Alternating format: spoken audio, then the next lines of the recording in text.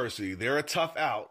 What do you think it's going to take to knock off the Wildcats and bring home another conference championship to Tuskegee? Well, Fort Valley, they're a pretty good team, and their defense, they got speed. I know their defensive backs, they're long and they're very fast. So with our offense this week, we've just been practicing hard, trying to get ready, doing extra drills, standing in the film room just a little bit more, and the coaches keep stressing us to don't overlook our opponent. So that really helped us out a lot by going in mentally and physically and being ready to play on Saturday. Well, Jamarcus, we want to wish you all the best in the championship game against Fort Valley State this weekend. Congratulations on another great season at Tuskegee. Yes, sir. Thank you. I know, because you like that little engine that could stuff. So great piece with Jamarcus Ezel.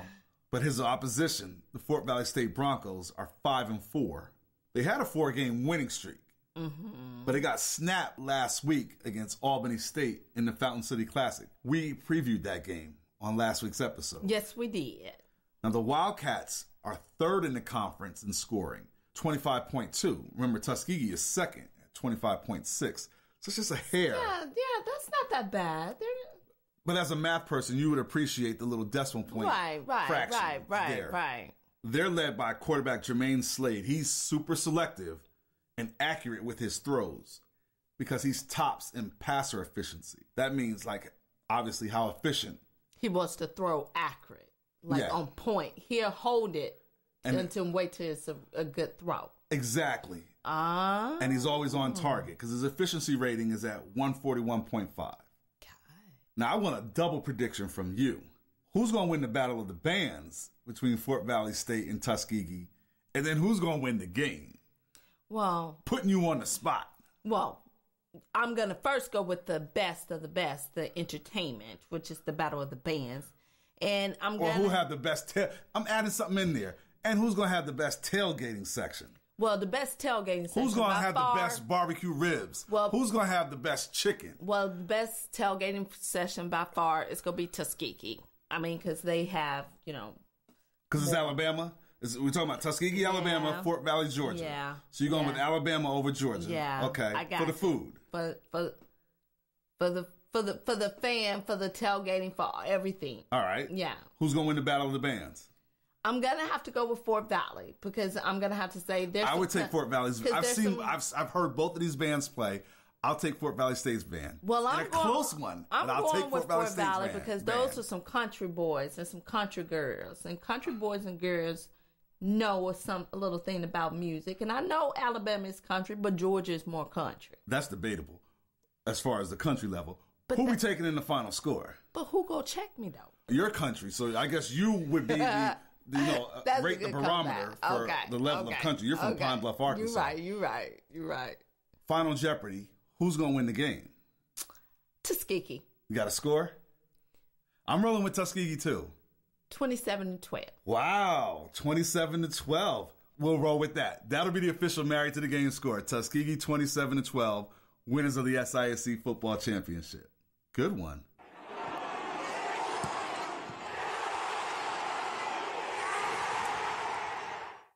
Okay, stats are great, but there's so much more than just the numbers to each story. For this, we go beyond the box score. Our glorious return with Beyond the Box Score. Yes, and what better way to do it than what just happened sports. What just happened sports. Now, you're playing in their fantasy football league. And I'm rocking it out. Don't get it twisted now. Well, you're 5-4 and you're in 6th place. And that means rocking it out. Well, you're better than I am in my fantasy league. But you have a better roster. I don't know how, but the computer lucked up and drafted your roster. No. And I stink at my running back position. I picked it via computer generated. Moving right along from the Fantasy Football League. Mm-hmm. Because What Just Happened Sports is a great organization. It's for people like yourselves where the women are asking their significant others, okay, what just happened here, what just happened there? And that's their way of explaining what's going on. And you helped me to the minimum because what you helped me with is support. Moving right along. Yes. This time, What Just Happened Sports. Uh-huh. They're busy with the iDirectDoc Turkey Tennis Tournament. Now that is a tongue twister. It is. And I love it. It's a charitable event that they have going on to fight multiple sclerosis. Yes, which is a very serious, debilitating disease. It is. This is awesome. And we catch up with Melissa Anthony. She's the head of What Just Happened Sports. She breaks down everything that there's going on with the tennis tournament. It's up in Johns Creek, Georgia, North Fulton County. Beautiful area up there. It is a very beautiful area up there. That's right. And this Sunday, November 12th, is when they have their great event. So cool to catch up with Melissa to break everything down for this tennis tournament, raising money for MS. Check it out. Hey, we got Melissa Anthony from What Just Happened Sports back on the show once again. Thanks for being a part of Married to the Game, Melissa. Hey, Rory and Lakita, how are you guys doing? Awesome. Oh, we're doing wonderful. How are you? I'm doing awesome, too. Thank you for having me back on. I'm excited. I'm excited. I was all prepared for it. Got up at like 3 o'clock this morning. Put on my What Just Happened Sports t-shirt. I'm in What Just Happened Sports mode. I'm ready to do this. All right, Lakita girl. Send me a picture with you wearing your t-shirt. Oh, yes. Oh, give me some shine time. You know what I'm saying? Sounds good. So tell us about the Turkey Tennis Tournament. We are having our 5th annual Turkey Tennis Tournament, and this year we even have a company that has bought the naming rights to the tournament. So this year it's called the iDirectDoc Turkey Tennis Tournament for multiple sclerosis. So we have this is our 5th year doing it. We have benefiting the Multiple Sclerosis Center of Atlanta. Really fun tournament. It includes all levels of tennis players. The players get a new partner every 15 minutes, so it gives everybody an opportunity to meet new folks. It's called Luck of the Draw format. So we literally pick names out of a jar. So, you know, it could be a 14-year-old female partnered up with another female and playing 2 guys. So you just never know who you might get, but we have a lot of fun. Well, that makes it all the more exciting. And I love the fact that how you could pair up someone who's like us, a novice and an expert. You can get a novice and an expert in it. You know, I mean, you just never know who you're going to get. So, you know, we think that makes it fair. Yes. We think like you said, we think that makes it exciting. And we still do have a final. So, you know, and it usually the folks who are more experienced end up in our finals. You know, you win points no matter what. And if you have to sit out around because we have a lot of folks, we have 6 tennis courts going. But sometimes we have so many folks that you have to sit out around. So you get points, you know, you have to sit out and, you know, folks get to meet and mingle that way too. But even with all that, usually the better players end up in the finals and battle it out. Sunday, November 12th at 1 p.m.